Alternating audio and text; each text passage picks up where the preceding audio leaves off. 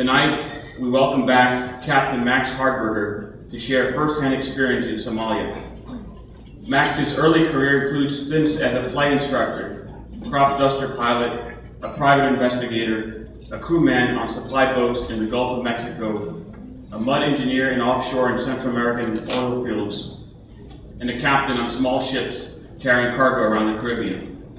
During the 90s, he worked as a port captain and marine surveyor while studying law. After helping a number of clients whose ships had been seized by corrupt courts in outlaw countries, Max gained a reputation in Caribbean shipping circles as a ship owner's fixer. In 2010, Max's memoir of his adventures rescuing ships seized was published by Random House imprint, and last month, a major Hollywood producer optioned the book for a television series. Max has returned from helping to build a port in Hobyo, Somalia, as well as working with the new Somali government to build other infrastructure in that shattered country. Ladies and gentlemen, we welcome Captain Max Hardberger.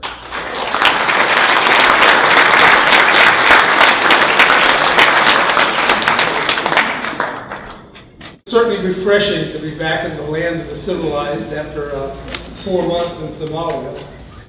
The way I got involved, actually, was that a group of Somalis in, of all places, Columbus, Ohio, wanted to get rid of the pirates off the coast of Hobyo.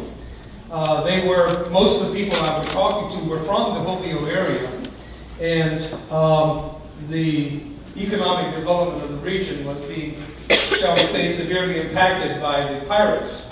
People were not coming into Somalia to invest, and these Somalis who were diaspora Somalis, in other words, Somalis who had moved out of Somalia after the Civil War and were living, a lot of them in Minneapolis, a lot of them in Columbus, and the diaspora was getting together to try to rebuild Somalia, and therefore they wanted to get rid of the pirates. Hobyo was infamously known as the center of Somali piracy, and they wanted to do something about that. And so they looked me up on the internet. They said, well, here's a guy who gets ships back from illegal seizures.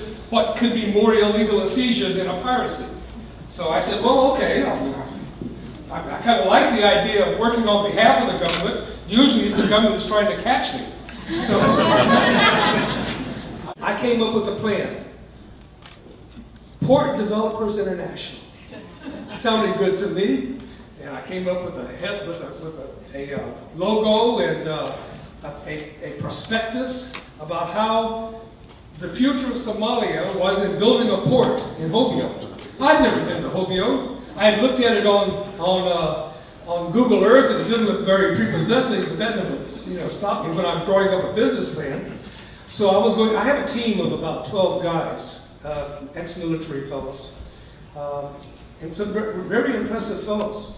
We're building a port. What? Pirate ships? We care nothing about pirate ships.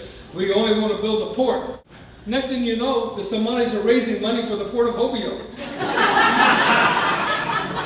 The next thing you know, they've got $250,000 in the bank, and they're telling me, go to Hobyo and build the port. This is after I came back to the States. 4 months later, we still had not started building the port. 4 months of discussions, of negotiations, of gun battles. Every time we tried to get to Hobyo to build a port, we'd get the telephone call. First thing we realized, there are no secrets in Somalia at all. Everybody in Somalia knows everything else that's going on in Somalia. Every camel herder in Somalia has a cell phone. The reason that Somalia recently became a pirate haven is because simply there was no government to stop them from having a place where they could keep their ships. That is the sine qua non of piracy in terms of holding ships for ransom. You can grab individuals and take them into the interior, but a ship has got to have some place on the coast where you can hold it until you can make the arrangements for ransom, and so you can get the ransom money before you release the ship. The worst place for piracy now is the west coast of Africa. But even there are no governments in the west coast of Africa that are so powerless that they cannot stop piracy. So what happens now is the pirates are taking hostages off the vessels, or the new thing is to grab a tanker, take it up a creek, discharge all the hydrocarbons off of it, and then get out of there and leave the vessel for when the government forces finally do arrive. One problem in Somalia for the governments, and not just the Gamuda government, but all the governments, is the cost of waging war. A single 9mm round that costs 30 cents in the United States costs $10 US in Somalia. So the general told me, quite honestly, I'd like to fight the pirates. Where's the money going to come from? He doesn't have the money, and he has to pay his militia. Somali currency is the US dollar. They, like Ecuador and Panama and Costa Rica, they've realized that there's no point trying to maintain their own currency. Somalis don't have to carry money around. In fact, probably in Somalia it's a good idea not to carry money around. If I go into a store and I want to buy, let's say, $2 worth of cookies, I ask the store lady what her phone number is, on her cell phone, then I get on my cell phone, and there's a service called Harmood, and so I will get on Harmood and I will transfer $2 to her phone. Her phone rings. It says, you received $2. She hands me my cookies. The situation now with me is that I told the Somalis that you're going to have to resolve your clan conflicts. I'm going back to the States for a month. That was 3 months ago. I'm going back to the States for a month, and when you guys get it together, I'll come back. Well, they're still sending me emails saying, oh, you know, we've reached a deal with the Taliban, and everything's good, and you're ready to come back. And then another one of my Somali friends will send me another email saying, don't come back, Taliban wants to kill you. So,